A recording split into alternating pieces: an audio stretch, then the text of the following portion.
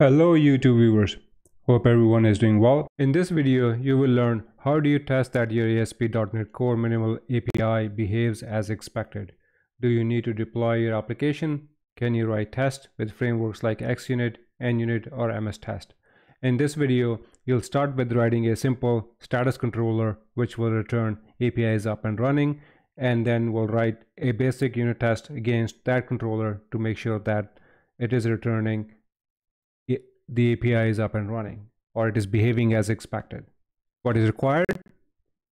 An OS that supports .NET, like for example Windows, Mac, Linux, a .NET IDE, for example VS Code with C# plugin or Visual Studio, .NET 6.0 SDK or later. To get started, you will need to create a solution with two projects. An ASP.NET Core Minimal API that will contain the application, and a unit test project that will contain the tests. In this video, you will use xUnit as a testing framework. You can create this solution in your favorite .NET IDE. Either you can use Visual Studio 2022 or you can use .NET command line interface. I already have Visual Studio 2022 open, and that's what I will be using. Double click on Create New Project and select ASP.NET Core Web API and click on Next. Give it a meaningful name, Minimal API. You can leave the location default and the solution name as Minimal API as well. Click on Next. Uncheck Configure for HTTPS and uncheck Enable Open API Support. Make sure .NET 6 is selected and authentication type is none, and click on Create.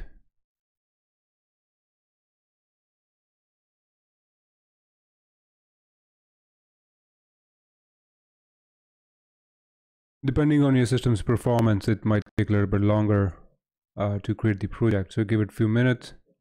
As you can see, Visual Studio is creating a skeleton project. It takes few minutes depending on system performance. It might be faster on your system. I'm using a virtual machine on a Mac computer, so it's a little bit slower here. So we don't need this, so we can close this. And as you can see, we have a minimal API. What we'll do is we'll add another project here. Right click on the solution, go to add, click new project, and in the search for templates type xUnit. I have already searched for it, but that's why you're seeing it. So select xUnit test project, click on next, give a meaningful name, Minimal API tests, and you can leave the location default and click on next. Make sure .NET 6.0 is selected, click on create.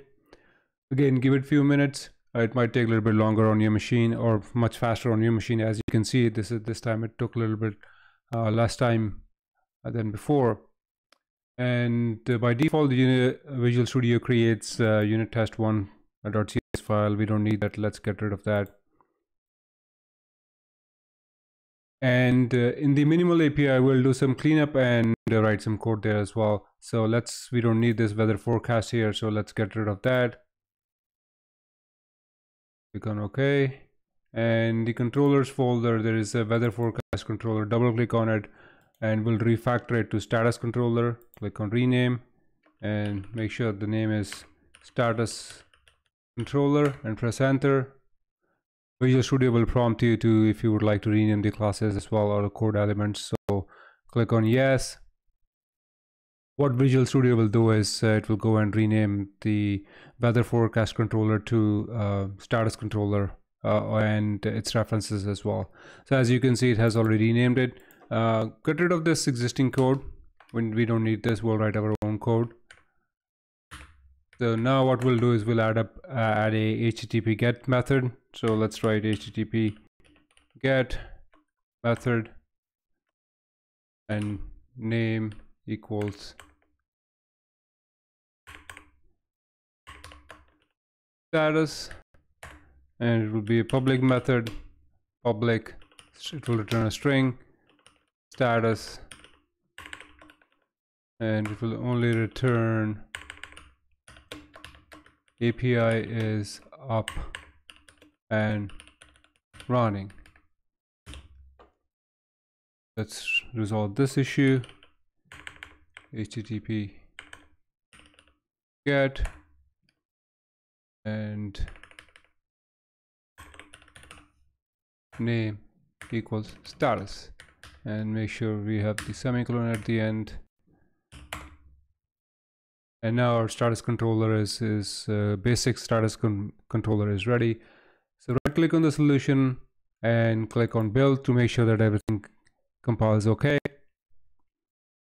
It might be faster or slower depending on your system. So what it will do is it will build both the minimal API solution project as well as the minimal API test project. If you haven't built it before, the first time it's going to take a little bit longer. As you can see, the build has succeeded. It has built 2 projects and none has failed. So that means our code is error-free and it's ready for testing. So before we can make any change or write any code for testing, we need to make a small change in program.cs file. We need to make sure that our program.cs class or program class is public. So we have to add public partial class program. So the reason why you need this partial class definition is that by default program.cs file is compiled into a private class program, which cannot be accessed by other projects. By adding this public partial class, the test project will get access to the program class and you can write test against it.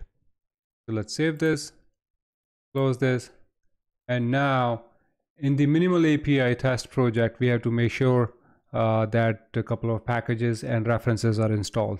So expand minimal API test project and then expand packages and right click on packages and select manage NuGet packages and find microsoft.asp.core.mvc.testing package in the browser section and select that, click on install, click on OK, click on I accept. And once the package is installed, right click on dependencies, add project reference, click on add project references and select minimal API and click OK. So make sure that the minimal API project is referenced in the minimal API test project and click on save. Now we have to add a test class into the minimal API test project. So right click on the project minimal API test, click on add, click on class and add a new class minimal API tests. Let's get rid of all the unnecessary usings. We don't need all those. We only need the using Microsoft.ASP.NET Core.MVC.testing. That's the only namespace we need to include, and we need to change the scoping of this class to public, and we need to add a test method which is of type fact. Be public async and we'll be returning a task test status endpoint.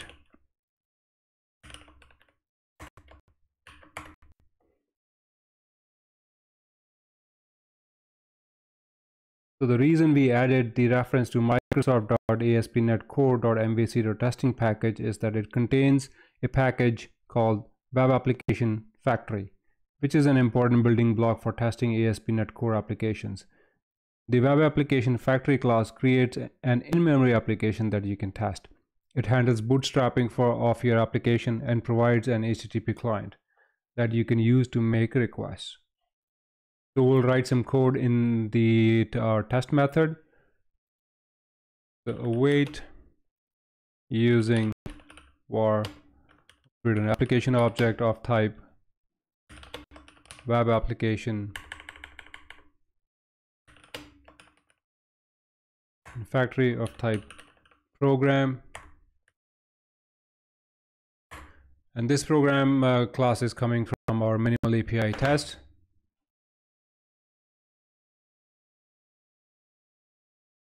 And now we'll create a instance of HTTP client equals application dot create client,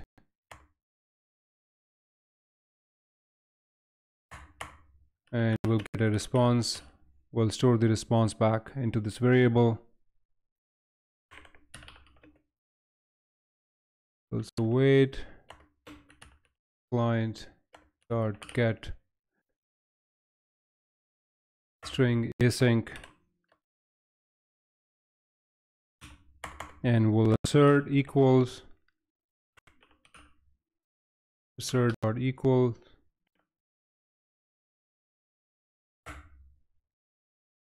the string we are checking against is that API is up and running,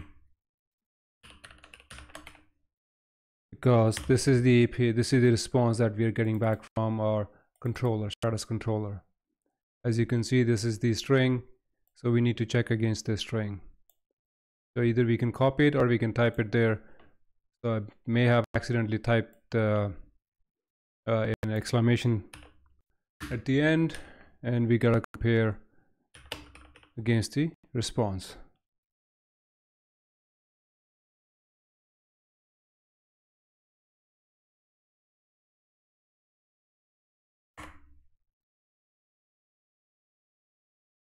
Save it.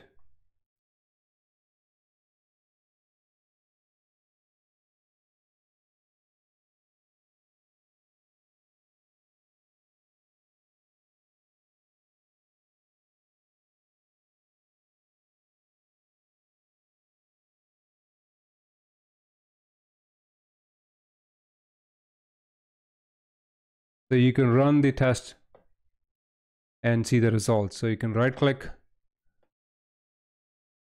We have to build the project again. So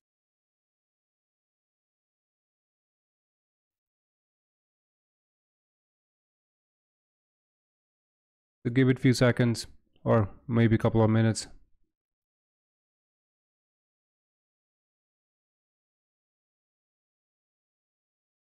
As you can see, all the builds are successful. 0 has failed. So we can go into Test Explorer and we can look at the Test Explorer, and we can close this window here to get more room. And then we can say click on run to run all the tests. So this will run all the tests. We only have one test to run, so it's going to run the test and then compare the results from the response back from our status controller, which is API is up and running.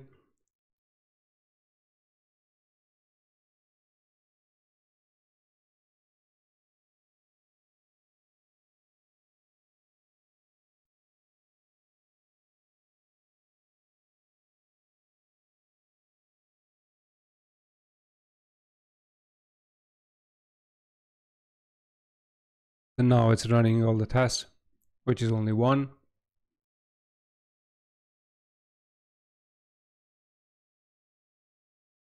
It seems like our test is failed.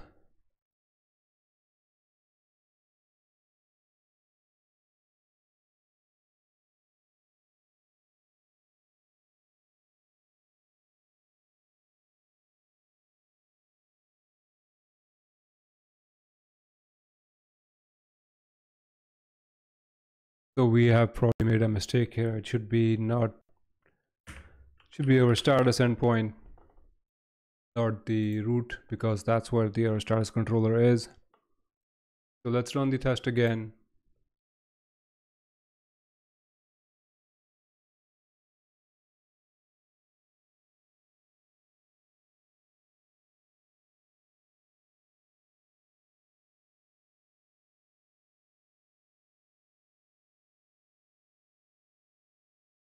Give it a few seconds.